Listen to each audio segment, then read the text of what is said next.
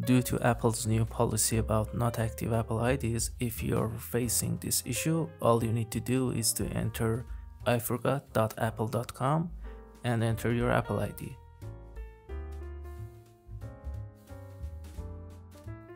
If your Apple ID is eligible for activation, you will see this message. Now just click on Request Access.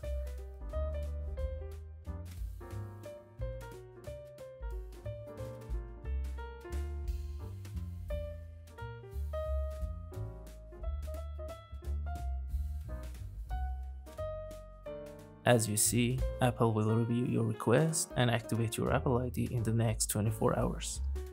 But if it goes past 24 hours and you see this message, your Apple ID is not eligible for activation.